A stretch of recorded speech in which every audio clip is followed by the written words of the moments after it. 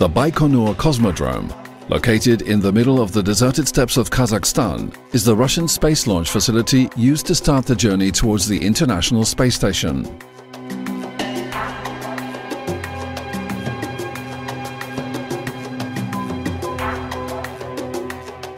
It is a huge complex that comprises several technical buildings, some for assembling and preparing the rockets,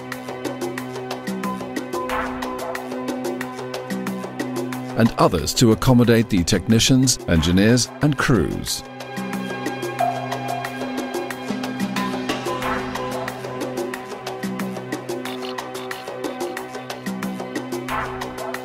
It was from Baikonur that Yuri Gagarin began his extraordinary journey around the Earth more than 50 years ago.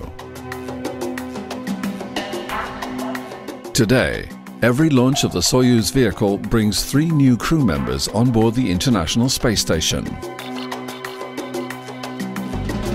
They prepare for their mission in Star City, the training center of the cosmonauts, located near Moscow. Before stepping onto the launch pad, all the crew members have to undergo hundreds of training hours, both theoretical and practical, to be able to operate and control the Soyuz spacecraft in any situation.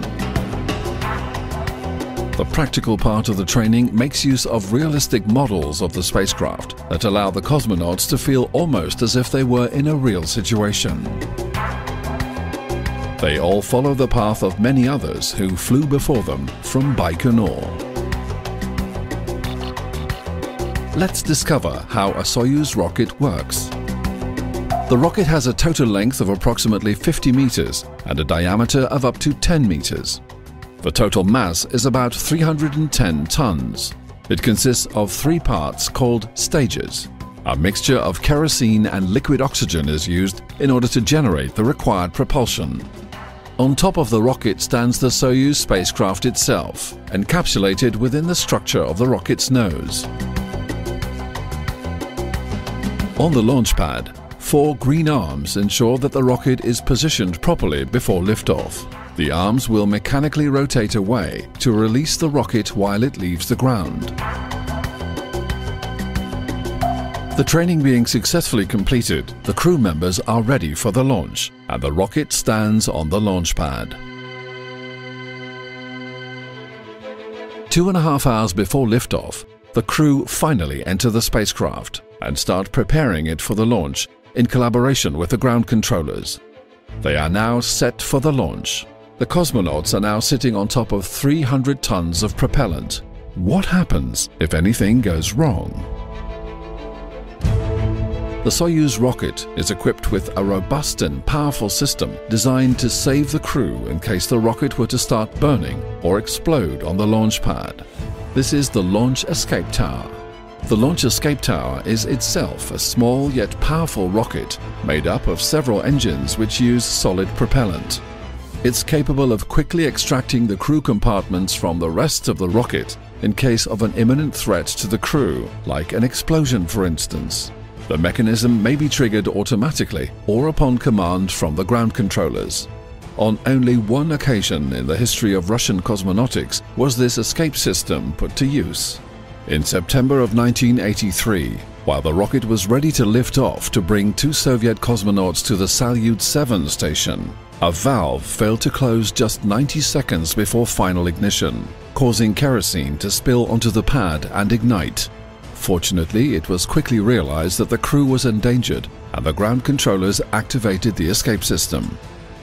Explosive bolts fired to separate the crew compartments from the rest of the spacecraft, and the escape motor fired, dragging the crew compartments free of the boosters. Although the 2 crew members experienced an acceleration of 14 to 17 G for 5 seconds, they landed safely on board their capsule some 4 kilometers away from the launch pad. The G-load is a common way to express the acceleration, in other words, the force that a crew may feel during changes in velocity. The 2 cosmonauts, Strekalov and Titov, would go on to fly several highly successful missions in later years. This incident proved how reliable the launch escape system really is. Let's go through the launch sequence now. At T-0, we have liftoff.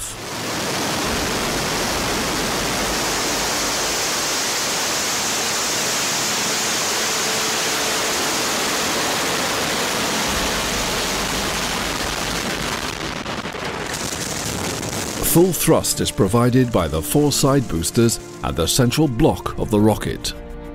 The core block is ignited at the same time as the 4 boosters to provide an additional thrust. The rocket then initiates a maneuver called the pitch maneuver to get the proper orientation towards the desired orbit. The acceleration on the crew members starts to slowly increase to 1.5 g. 45 seconds later, the rocket has already reached an altitude of 11 kilometers and a velocity of 1,640 kilometers per hour. This is the moment the rocket must withstand the maximum pressure on its structure.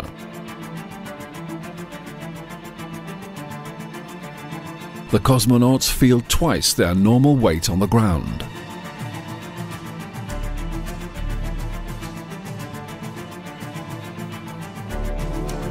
Looking at the projection of the track on the ground, we can observe that the rocket has already crossed 16 kilometers.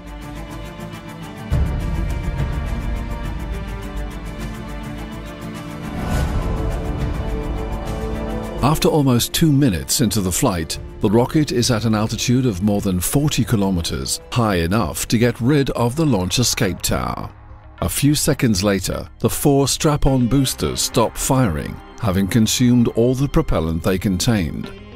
Being of no use now, they are jettisoned from the main core, which continues to fire and is now called the second stage. In case of a severe malfunction at this point, the spacecraft can still separate from the rest of the rocket and come back safely to the ground without the need for additional propulsion. The debris follows a trajectory that leads it to hit the ground in an uninhabited area located more than 350 kilometers from the launch pad. Soon, the crew members will experience the maximum acceleration on their bodies, 3.5 times their own weight, but only for a few seconds. This is the most physically demanding moment for the cosmonauts.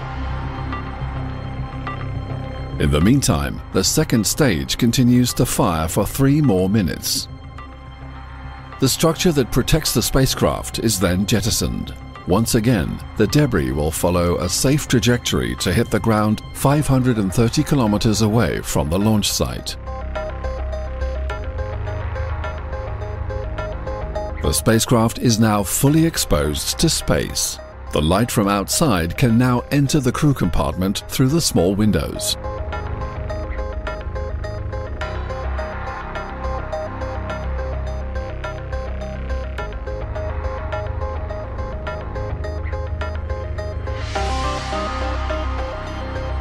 It's now been approximately 5 minutes since liftoff.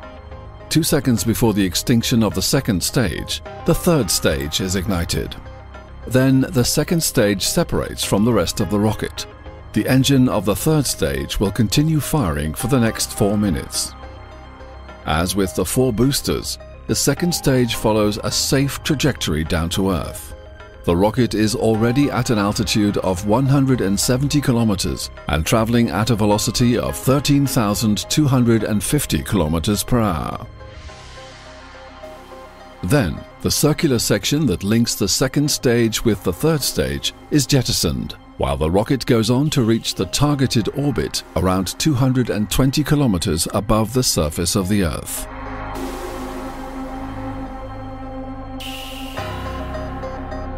Once on the desired orbit, approximately 9 minutes into the launch, the last engine is cut off. The spacecraft finally separates from the rocket.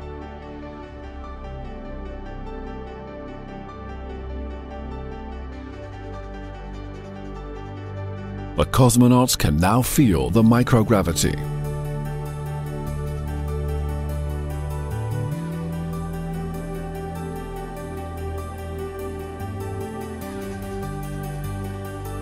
Moments later, the antennas and the solar arrays are deployed. The spacecraft is now on its way to the International Space Station.